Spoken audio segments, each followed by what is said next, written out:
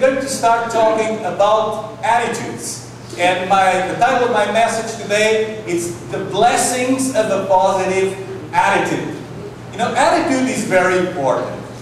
We know that sometimes we're talking to someone and they don't like what we're saying, and they do a facial expression, or they say something, and we say, why are you showing me attitude? So we use this word attitude in a different way as it was used 10 or 20 years ago. So I like really to see attitude from a biblical perspective, not from a social perspective, not from the way the world perceives what is attitude, but from a biblical perspective.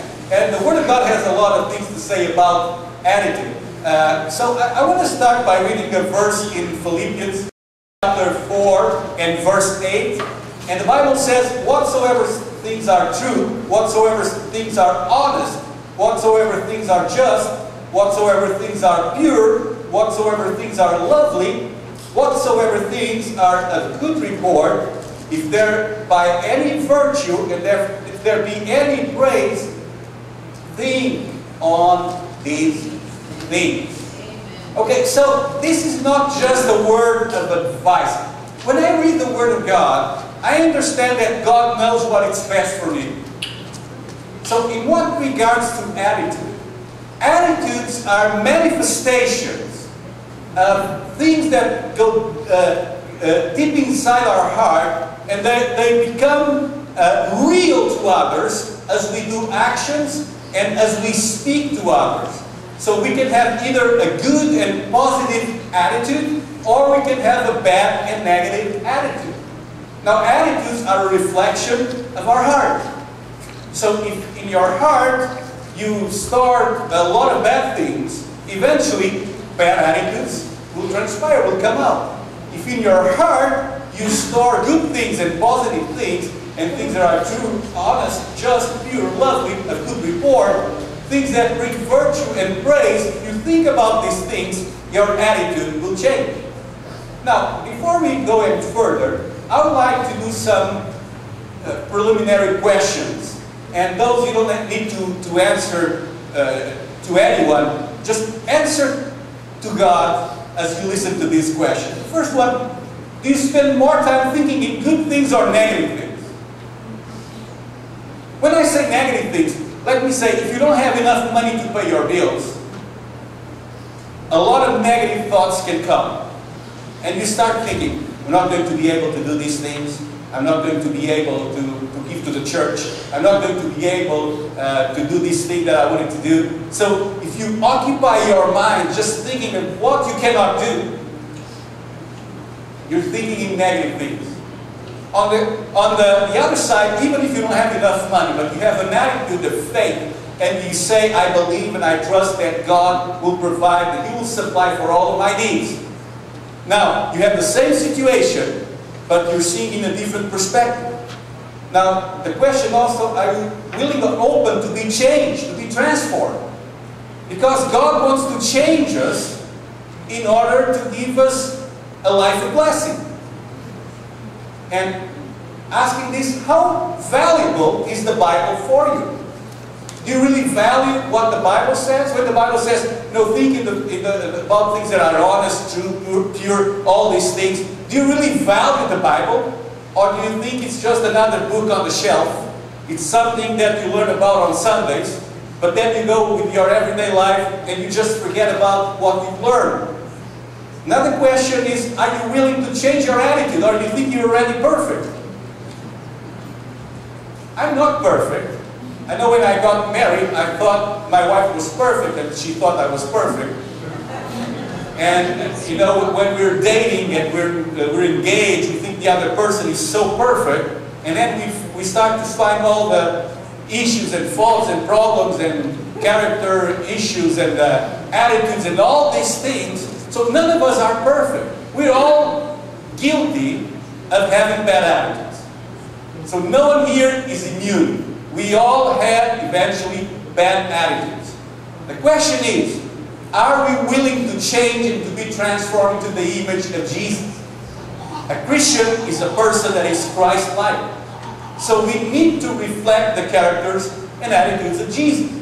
And my last question, can you try to look at yourself, at least for these 20 minutes that we're going to spend here together, or are you willing just to see and find fault in other people? You know, this problem of finding faults, it's rooted in our society. It's so deeply rooted that the shows with greater audience on TV are the ones where you have 3 judges, and some have to be from Great Britain. And these judges have to score people for their achievements, and they judge them. And sometimes they can be mean, nasty, rude, especially if you watch those culinary shows like you know, and we have here some experts in cuisine. But if you see those shows on the Food Network, you see people are rude and nasty, they mistreat others, they have all sorts of bad attitudes, and now it's even glorified to have bad attitudes. When you see stand-up comedians, the more they curse, the more people laugh. And sometimes it's not funny, but they just say a bad word and people laugh. Why? Because we live in a society that glorifies bad attitudes. So, the question is, why should we as Christians change our attitude? And the simple answer is this. When you have bad attitudes, you'll end up in a place called wilderness. Now imagine that you're on your way to work tomorrow, and as you're going on your way to work, you will find on the highway a sign, and on the sign you'll see this beautiful image. Maybe from there you think it's just the ocean. No, this is the desert. And this is an image of the Sahara Desert. And imagine that they're announcing that you can do your next vacation in the Sahara Desert. It's kind of sandals, but just with the sandals. So, excuse me, if you see an image of a desert, and maybe a scorpion or something, or a snake in the desert, will you want to do your vacation there? I don't think so. Wilderness, the desert, is a place that we try to avoid. It's not a pleasant place. I know it can be beautiful, but it's not a place of rest. It's not where you're going to spend your next vacation. Now the Bible talks about wilderness in the book of Numbers, and on chapter 13, it says that the people of God went from Egypt to the Promised Land, and they decided to send 12 spies to check out the land. So their task was very simple. They crossed a portion of the desert, about 3 million people. They arrived to the borders of the Promised Land, and by God's instruction, they crossed to see what was there, and it was beautiful. They really loved it. They saw the land, the fruit was amazing, the vegetables were huge, everything was wonderful. But when they returned, from the 12, 10 said, it's beautiful, but it's not for us, because there's giants in the land. And other 2, Joshua and Caleb, they said, it's our land, we love it, let's go ahead, let's possess it, and the giants, they're just our bread. They're just preparing things for us. God gave us this land. As a consequence of what happened, the Bible says that the 10 influenced the people, and because of their attitude, their negative attitude, they had to spend in the desert a period of 40 long years, one for each day they spent in the Promised Land. So they went for 40 days, they vacationed for 40 days in that place, and they forgot that their final destination was that land was theirs, and they started their attitude was another attitude of doubt. They said, I doubt we can conquer this land. They're too big for us. They're going to destroy us. In their eyes, we're like grasshoppers. We're like bugs. We're nothing. And because of their negative attitude, they ended up in the wilderness. Now, this pattern is seen through the Word of God, that whenever someone has an attitude, which is an attitude of doubt, they will end up in a spiritual wilderness. I don't know if you're there right now. How do we know we're in a spiritual wilderness? It's when we feel dry inside. It's when you come to church and the Word of God doesn't say anything to you. It's when you come to church and you start to think about, should I continue to go? I went there, I didn't receive a thing. Well, maybe it's because of the preacher, so let me change to another church. And they go to another church and the problem continues. And they go to another church and the problem is still there. And they end up stop going to church because they're in the spiritual wilderness and there's no way out. That because of attitudes. So I want just you to consider the importance of attitudes. And we need to have a sight of our final destination. I just came back today from my vacation, and many of you, I was in the lobby and you asked me, how was the trip? How was the trip? How was your trip? Some ask me, how was your vacation? That's great. Because the trip really doesn't matter. The trip, we can have, I was supposed to travel today and I'm glad I didn't. I'm glad I changed my vacation 1 week before, because my trip would be awful with this storm hitting New York, and I had to cross, all the way. I had to follow the storm to arrive here. So I'm just glad it didn't happen. But the trip really doesn't matter at all. But very often people focus on the trip. How was the trip? How was your drive? How was your flight? How was this? And it really doesn't matter. What matters is the destination. See, we're in a journey to a place called heaven. And right now, you're in the trip. But we cannot lose from sight that God has for us, for each one of us, a mansion, a place prepared in a place we cannot understand fully, which is called heaven. And I want to be there. That's my final destination. It's to be forever with my Savior. It's to be forever with my God. He's a loving God. And He's preparing this place, an amazing place for us. Right now, we're on the road trip to heaven. But if our attitude is not good enough, we'll never get there. We will give up of the trip, of the journey. Jesus said that the roadway to heaven is narrow. And at the end, there's a narrow gate. But when you pass the gate, you'll see this open space, a wonderful place called heaven. And this place is prepared for those that arrive in victory. Victory means that we'll have fights, we'll have struggles, we'll have many things happening to us while we're here on earth in our journey. But I have good news for you. Jesus Christ, by His Holy Spirit, is always present. And He will help us to change our attitude, to have an attitude of victory, not an attitude of defeat. How will we do this? About the people, the spies, they came and they talked to the people all these bad things. They were leaders. And the Bible says that the people murmured. Now, this is not a word that we use commonly in our everyday life.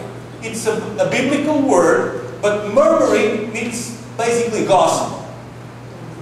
They were gossiping. They were criticizing. They were murmuring. They were saying, how come Moses took us out of Egypt to die here in the desert?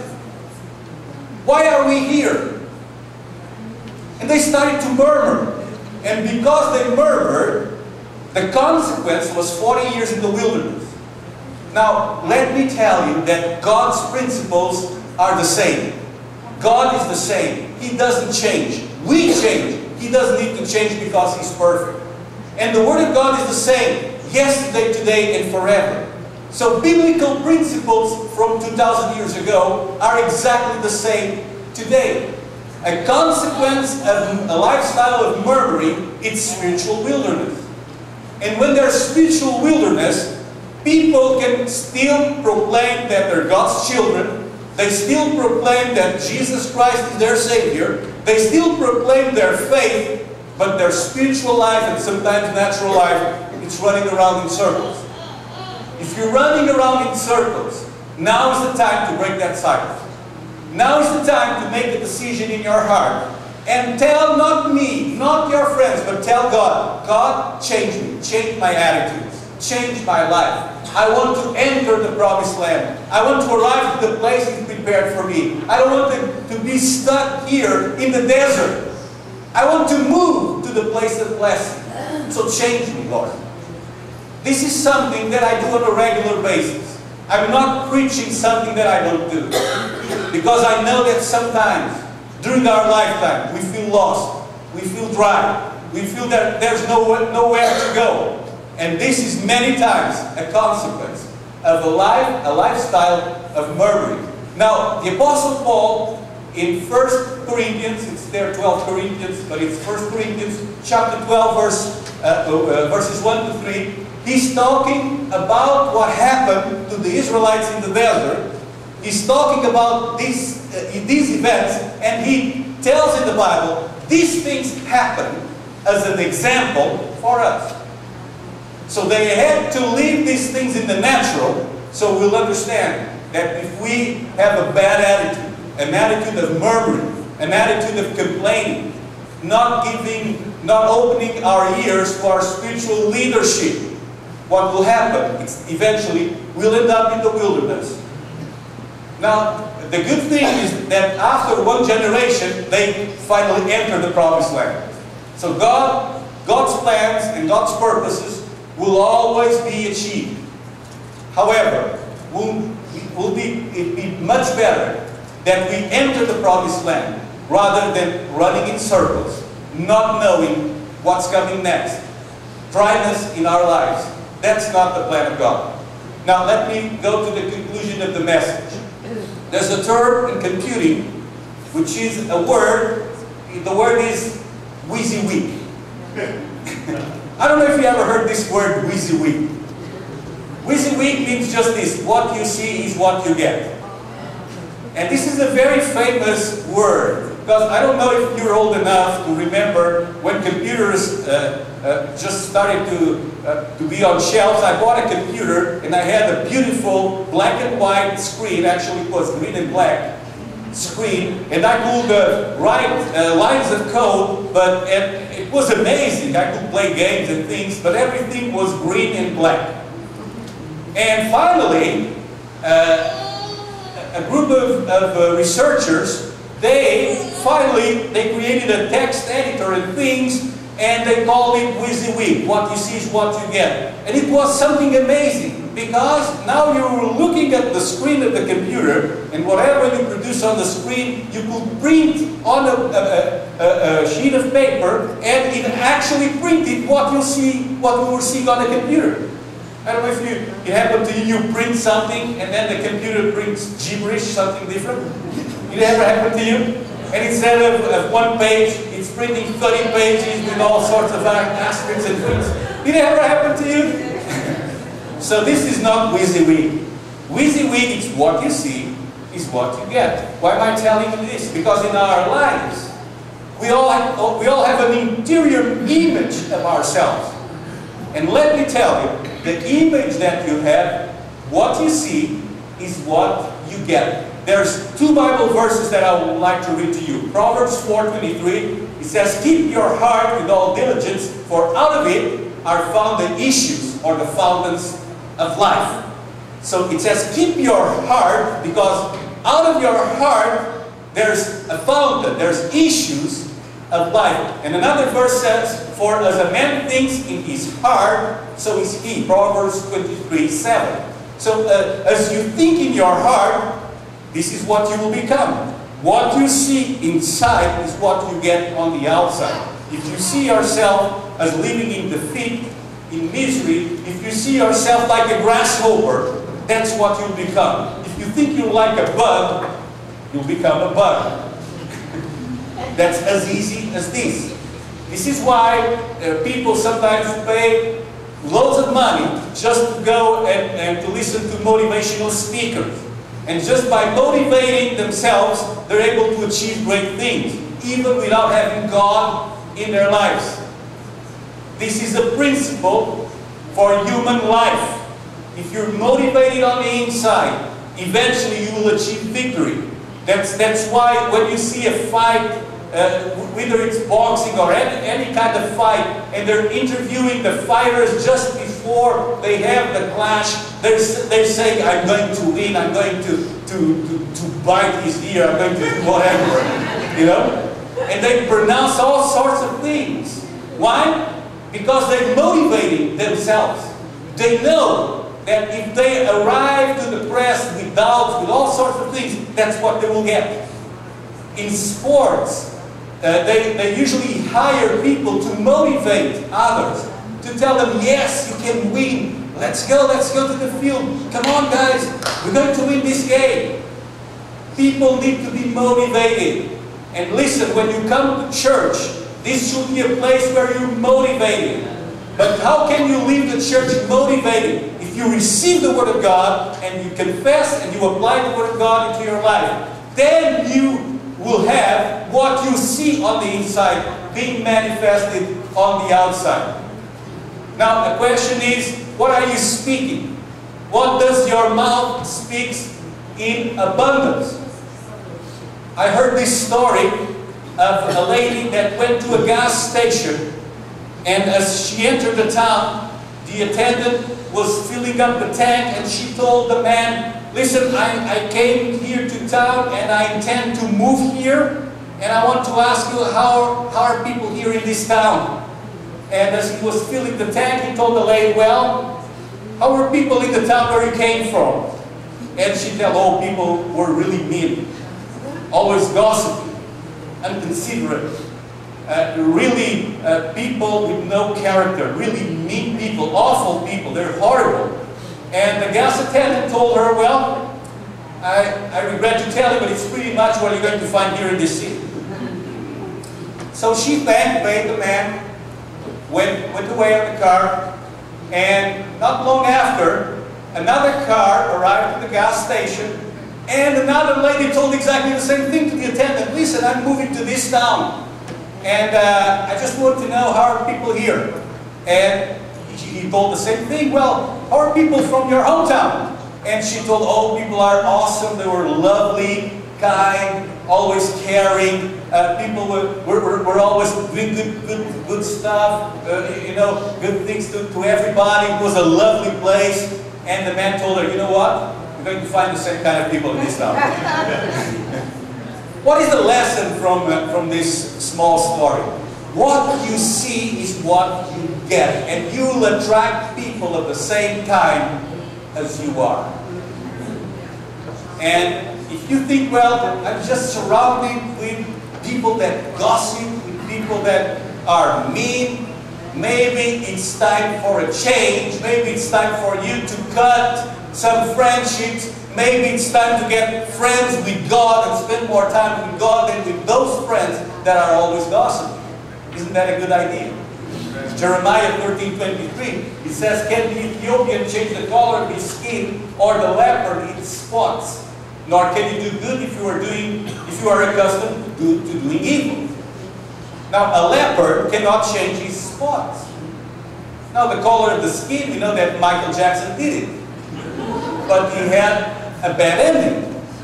So the question of the Bible is not about skin color, it's about change. A leopard cannot change its spot.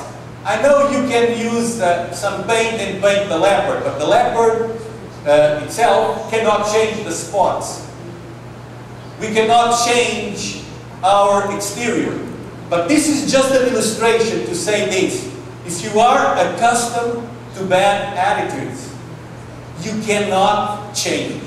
And if you cannot change, let me tell you, God can change you. Amen? We need an exterior intervention in our lives in order to change attitudes. Now, let me take you to grade 1, and then we're going to finish. Grade 1 of this teaching was given by Jesus. So this is the basic teaching about attitudes. He was telling about the goodness of God, and he was being criticized by the Pharisees. So as the Pharisees were criticizing him for healing people, for doing good things, in Matthew 12:33, Jesus said, either make the tree good and its fruit good, so you see the tree and the fruit, or make the tree bad and its fruit bad, the tree and the fruit. For the tree by its fruit. So he's talking now about trees as an example. Now it's not a leopard, now it's not the color of our skin, now it's a tree. And you can have a good tree or a bad tree. How do you know if the tree is good? It's not by what you see, but it's by what you taste. Correct? The oranges can look great, and then you try the orange, and it's sour. It's worse than a lemon. So you know the quality of the tree by the quality of the fruit. And then he was very nice to the audience. He was preaching, and he said, "You brood of vipers." Wow. Don't use this in church. How can you speak good when you are evil? For out of the abundance of the heart, the mouth speaks. The good person, of his good treasure, brings forth good. Does that make sense? Okay. And the evil person, out of his evil treasure, brings forth evil. So now it's not trees. Now he's talking about persons. And he's talking about a treasure. And then he says, I tell you, on the day of judgment, people will give account for every careless word they speak. For by your words you will be justified, and by your words you will be condemned. So, what is the abundance of your heart? Jesus said we have a treasure inside our heart. And this treasure, which is our heart, can be filled with good things or with bad things. So whatever you feel in, you will bring out. Does that make sense? So if you fill your heart with bad things, eventually you have a bad ending, bad fruit, bad attitudes. But if you fill your heart with good things, doesn't matter the circumstances, you'll have a positive attitude. And if you have a positive attitude, that pleases God. And when God is pleased, you are blessed. The blessings of a positive attitude. Does this make sense to you? Oh, okay, so how can we put good things in our heart? It's not just a matter of coming to church. Because you can come to church and fill your heart with bad things. I've seen it over and over and over again. I've seen people that come to church, you go to their neighbors, to their family, and they will all tell you, what a horrible person, what a nasty man, what a terrible woman, always gossiping, always criticizing, and always coming with the Word of God to say, to talk about the Bible. I hate this person. So this is common language of people around the church that will look to people that come to church, but they're manifesting a bad fruit. The Apostle Paul talked about this in terms of perfume, and he said we are a perfume to others, either a good sense to the ones that are saved, or a bad smell to the ones that are lost. So we can manifest good smell or bad smell. All right. So are we learning something? Yes. So what do we need to put in our heart? We need to have an abundance of good things, and this doesn't happen just by listening to the Word of God, but we need to receive it and put it on the treasure. Not everything that comes into my house goes to my treasure. A lot of things go to the garbage. In fact, I put a load of 2 bags or 3 bags of garbage, big ones, every week outside the house. Do you produce that many garbage? Maybe you produce just a bag, I don't know. But probably, when you put all that garbage out, you're wondering, how did I accumulate so much garbage? When you move to another house, then you'll see the garbage. Because we accumulate a lot of garbage, a lot of things that we don't use. But those things are not on the precious part of the house. Now, in our lives, we receive a lot of things. You can receive the Word of God and trash it. You can receive a teaching and put it aside. But you can receive something, and you can be sitting down here today, receiving the Word of God and saying, this is precious. I'm going to keep it in my heart. Truly, I need to change my attitudes. Yes, I've been negative in many things, but now I'm determined to change. Hello, are you here? So, let me take you now to grade 12. Actions corresponding to your words. It's not enough to know the Word of God. You need to live the Word of God. It's not enough to know that Jesus Christ is the Lord. You need to manifest through your actions that Jesus Christ is the Lord. So we listened to grade 1. Now let's go to grade 12, and next week we go to university, okay? Is that fine with you? So grade 12, John 21, verse 15. They went fishing, and they went and finished breakfast. Jesus said to Simon Peter, "Simon, son of John, do you love me more than this? Do you love me?" He said to him, "Yes, Lord, you know that I love you." He said to him, "Feed my lambs." He said to him a second time, "Son of John, John, do you love me?" He said to him, "Yes, Lord, you know that I love you." And he said to him, "Tend my sheep." What is the question? Do you love me? Do you love me? Now, notice, now Jesus Christ is already resurrected.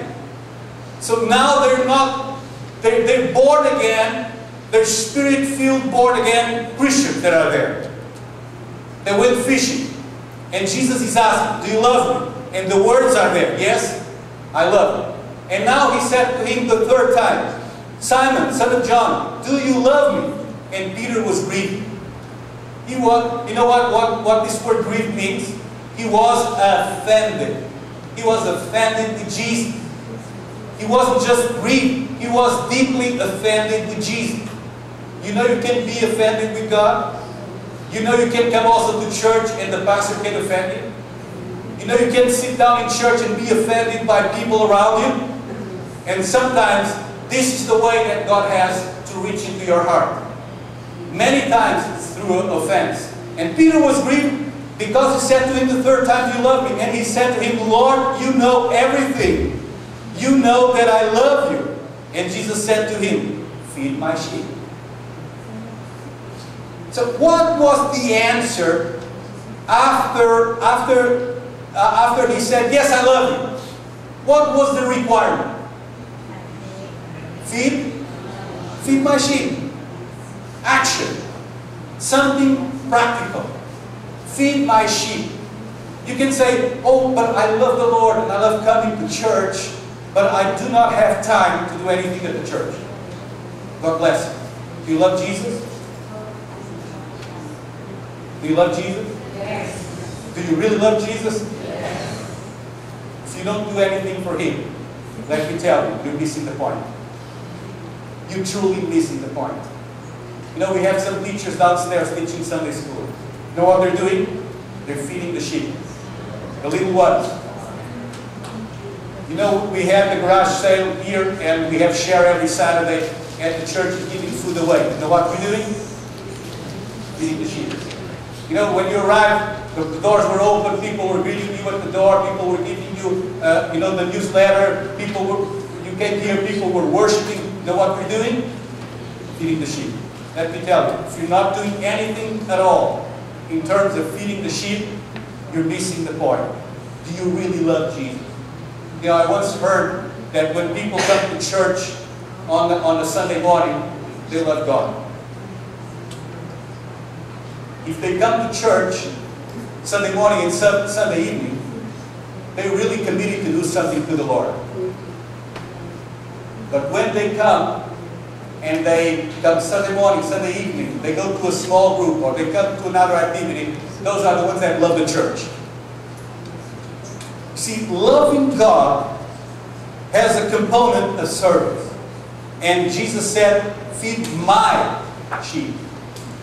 Of course, when we're feeding people that come from the outside, they're not necessarily God's sheep. But we treat them like they were.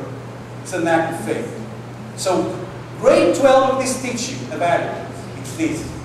You should be doing something to serve the Lord.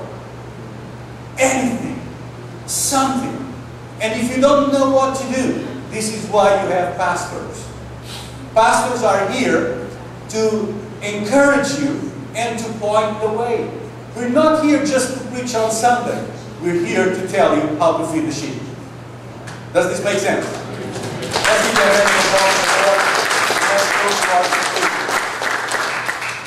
Let's go to our conclusion. Whatsoever things are true, whatsoever things are honest, whatsoever things are just, whatsoever things are pure, whatsoever things are lovely, whatsoever things are of good report, if there by any virtue and by any praise, think on these things. So this is our verse for today. And the practical way you can apply this verse is to discipline yourself to think about positive things. It seems to be very simple. But the lesson here is whatever you put in your treasure will come out. The evil man out of the evil treasure speaks bad things.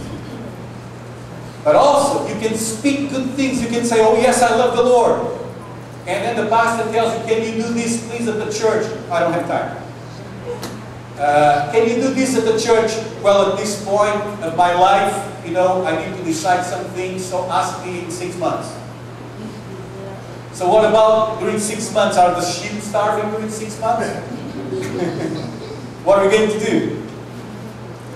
You know, the reason why we do amazing things, like kids in the park, like play forward, all these things that this church is doing, is because there's people here that are committed to feed the sheep.